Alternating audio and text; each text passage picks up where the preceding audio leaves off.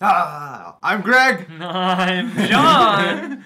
And we're going to talk today about Annabelle Creation. That's right. We just came back from one of the noisiest movie theater experiences we've ever had, not because the crowd was scared, but because a couple of teenagers who probably snuck into this R-rated flick would not shut up the entire time. John had a great time. They were right next to him. I loved it. So this movie is directed by David F. Sandberg, who did Lights Out. Lights Out. And this is one of those like sequel, prequel things. It's a prequel. It's a prequel to Annabelle. It's a pre-boot. It's a pre-boot. Yeah, that's the word for it, right? A lot of ways I was thinking of Ouija Origin of Evil when I was watching this. Definitely. Not just because Lulu Wilson, who is also in Ouija Origin of Evil, is in this too. I didn't register that from the trailer. I was watching the movie. I found that out a couple days ago. That's the girl in Ouija Origin of Evil? Yeah. And this is, you know, this is one of those pre-boot, as John puts it. It's a period piece. And it's meant to reinvigorate the franchise, to reboot territory. It's a female-driven centric cast. The film's pretty good, though. The film's really good. I like this trend, I will say. Like, I'm a little weary about it becoming the new cookie cutter. I do like this trend of basically taking something that maybe didn't work modern day, especially these more supernatural movies, and transcribing them into the past. Even though I don't want this to be the solution to every problem, you know, I think what worked really well for Ouija also works really well here, because it does make it more of a spooky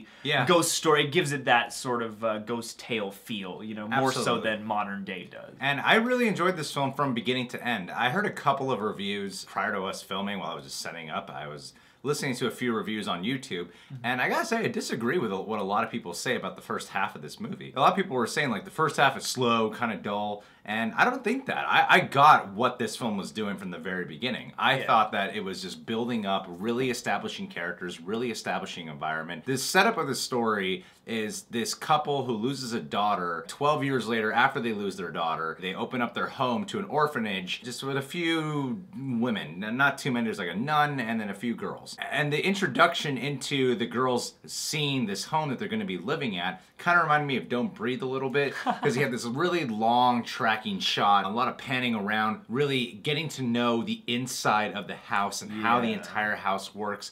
And it reminded me of Don't Breathe in the sense that this would be the playground for where everything is going to go down, for how all this is going to end up becoming a horrifying experience in the end. Yeah, there's like jump scares throughout the first half a lot, but they don't bother me. I thought a lot of them were pretty good jump scares for the most part, actually. Yeah, David Sandberg has proven himself, at least with all of his shorts and with these two features now, like, that he is pretty clever about his horror stuff, you know, and even the jump scares are still pretty creative. I know the first Annabelle wasn't too well received. Bringing in David Sandberg for Annabelle Creation is a great choice, because his style is very similar to James Wan's style. I don't know how heavily involved James Wan was in producing this film, but the direction, the types of angles, the tracking shots, the pans, the way he doesn't really show much gore going on. When it comes to demonic stuff, a lot of it is really good at teasing the demonic stuff. Subtle things, or even things happening in the background. Little details, places that make you uneasy. There's a moment where I remember where we see Annabelle and people are like, oh, and I was like, what? And then I see like, oh, there's some eyes of something else behind her that are very hard to pay. You have to like pay attention to the full picture. And the film is shot wonderfully, and the acting is really good too. The two specific actresses that stood out to me in this film were Talitha Bateman, who plays Janice. She's the girl that you see in the trailer has polio disease. Yeah. She walks with a brace. She's on the paleo diet? She's on the paleo diet.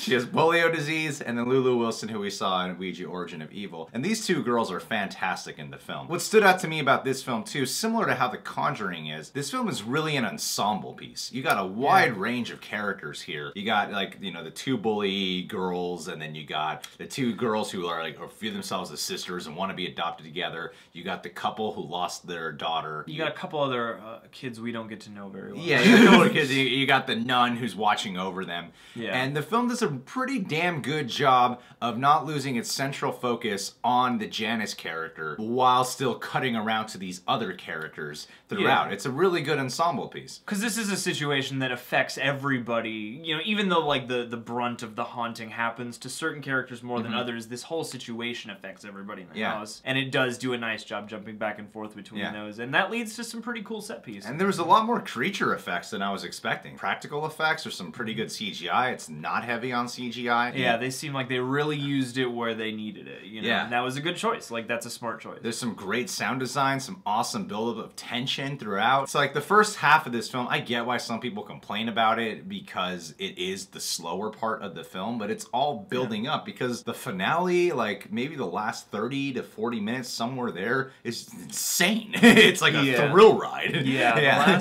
the finale of this movie does get really... Yeah, it goes for it's it, you know? intense. It's a really intense finale. It is awesome. The Annabelle mythology is built in an even better way, I think, than we've had before. I started to understand how a lot of this works a lot better. I feel like in a lot of times when you watch horror movies, as an audience member, a lot of times as an audience member, you can feel like you're smarter than the characters that are in the movie. And this film is not filled with that.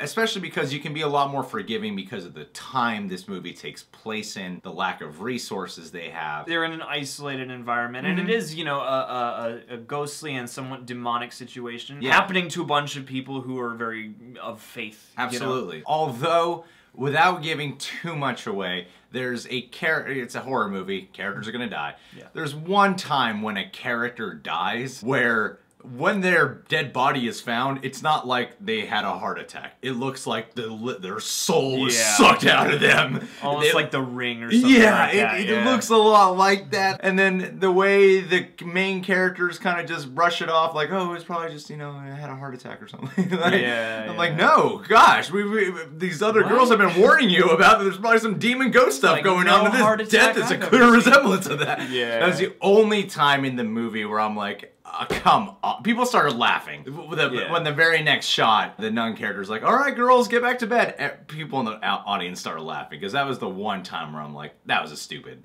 character decision right there. Other than that, though, the film is definitely not filled with that. A lot of times I feel like the characters are kind of smart. The Lulu Wilson character has to, at times is very isolated and has to outwit the demon, and I think she does a really good job in every decision she's making. A lot of the time, too, you know, you're with kids. You know, you're with kids and they're kind of isolated. You know, even though there is a certain number of adults around that tends to change, you know, you are kind of, that makes the situations that much more intense because, absolutely, you know, you are watching children try and invade, you know, horrifyingness. Yeah. And one thing I credit this film on too is how they handled the prologue of the film. That was one of the first things I was telling John after the movie was done. A lot of times in horror movies, when they have a prologue, it's kind of just this expositional setup thing or a tease for something that gets elaborated on much later in the film. The way this prologue is done, you're pretty much sold this is the beginning of the film and this is how the film is going to proceed from here on out. Yeah. And then when it has this sudden moment where it cuts to Annabelle creation, I'm like, oh, I've been invested in this film for like 10 minutes already, you know? Yeah, yeah. That was a nice organic way to open the story up, and again, it gives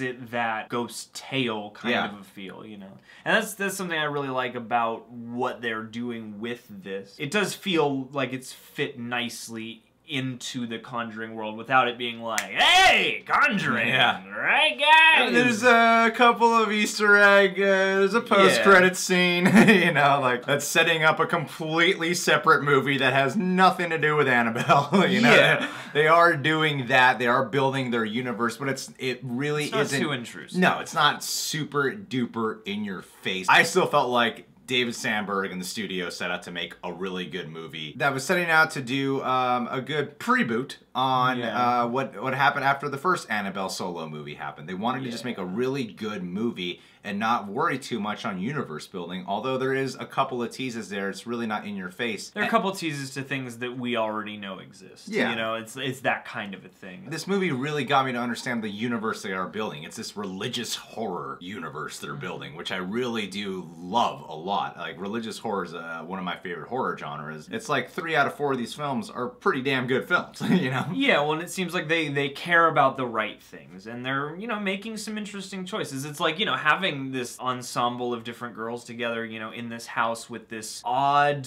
you know, doll maker guy and his his wife who's like kept in the next room. Like, it is kind of an intriguing situation, and it does just kind of unfold all on its own. Like, it's nice that it feels isolated. The cast is all good. Even Anthony LaPaglia and Miranda Otto, who, you know, aren't the hugest characters in the movie. They don't have like tons of dialogue necessarily. Miranda Otto is the only character who has this one scene where you're like, boom, a lot of exposition. yeah. And, you know, it was nice to have her on screen for a while, because I think Miranda Otto is terrific. But Anthony LaPaglia is really good in the film, too. Yeah, and a lot of his performance is in his face and his body language. You know, just a lot of it is in the history we know about him, not so much the dialogue that he's spitting out there. Absolutely. I don't know if I like this quite as much as, say, Ouija Origin of Evil. I think this maybe, you know, the script could have been a little tighter. I did like it. It didn't help the screening, but I did like that it is kind of a quiet movie, and there's a lot of silence, and there's a lot of, like, room tone things,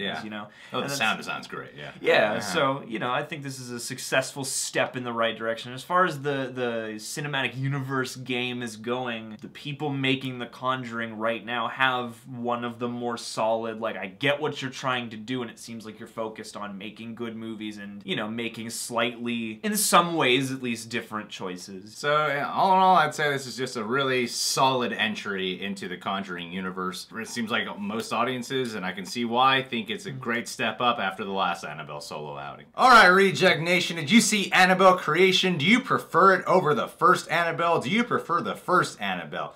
Oh, you're kind of alone there. You can subscribe to The Real Rejects. Click that notification bell. He is Dat John Humphrey on Twitter and Instagram.